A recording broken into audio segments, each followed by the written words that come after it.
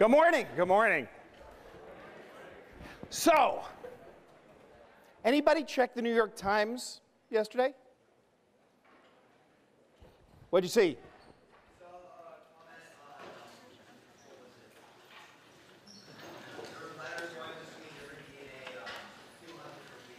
People. What people?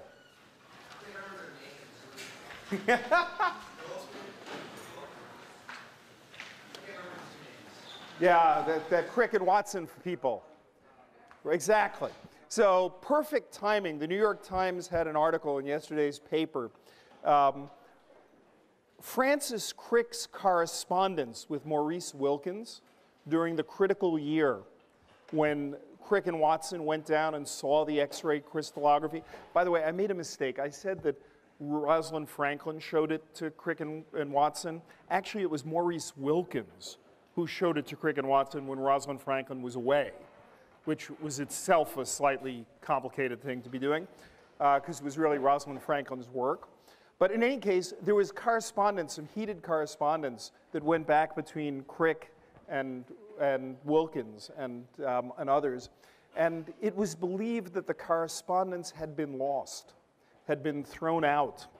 But in fact, it turns out that in the papers of Sidney Brenner, another great person of that period, Crick's correspondence had gotten misfiled in Sidney's files, and Sidney had donated his files to the Cold Spring Harbor Laboratory on Long Island, and they went through the files in the past several months and found them. So we actually now have, as the New York Times reported yesterday, the letters with Crick and Watson and Maurice Wilkins about just that period I was telling you about. It doesn't radically change any of the story, but it really shows you the attitude. And if you read the New York Times article, you'll find all sorts of juicy quotes about the attitude back and forth there, including the first model Crick and Watson made where they totally screwed up because they had misunderstood some number. And anyway, it's interesting stuff. And the reason I bring up this history is because science is done by real people. It's a business of passion. It's a business of trying to, science is wonderful. It's objective in a certain sense, and it's also about convincing others. A scientific result doesn't mean anything unless you can convince the community. And so it's an inherently human activity to bring people's attention to things, make things clear. So anyway, that was kind of cool. I invite you all to go look at the Times article.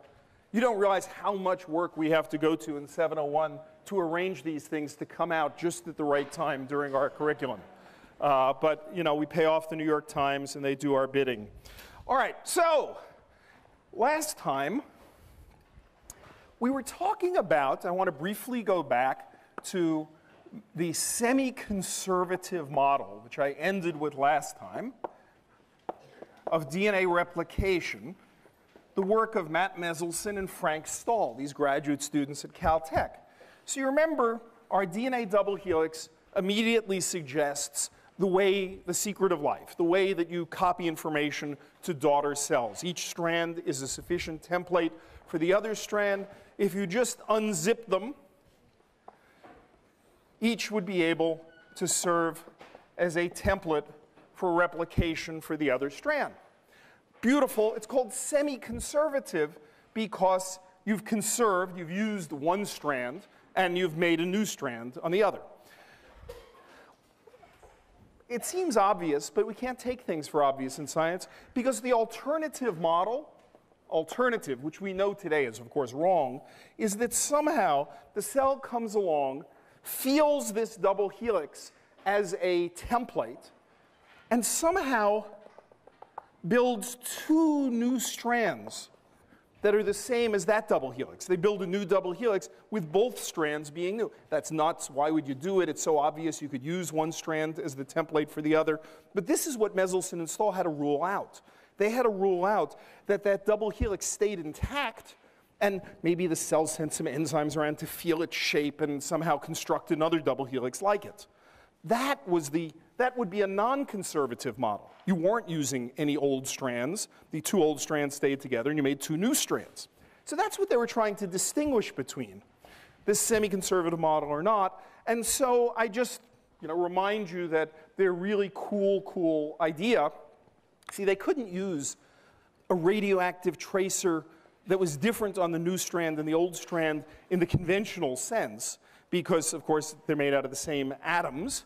But what they did do, as we talked about last time, was they take the DNA, they grow it up in heavy nitrogen, they then shift the bacteria to light nitrogen,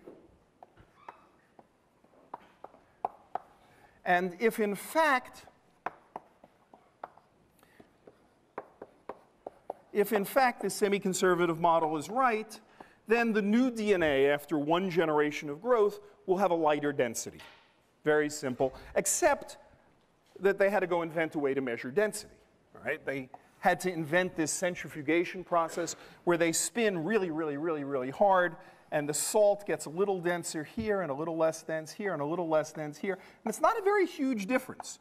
But if you know the density of DNA and you arrange your salt concentration to have just the right density, you can spin it really hard so that there's some gradient in density in the salt, and the heavier stuff will band here.